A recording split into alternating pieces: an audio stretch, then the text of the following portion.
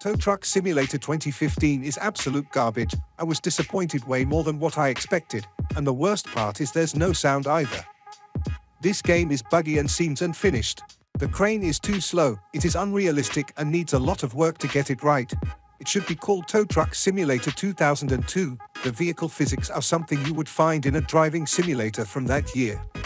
Unresponsiveness of the controls and bad graphics ruin the game. You have more fun downloading the game and laughing at how horrid it really is than actually playing it.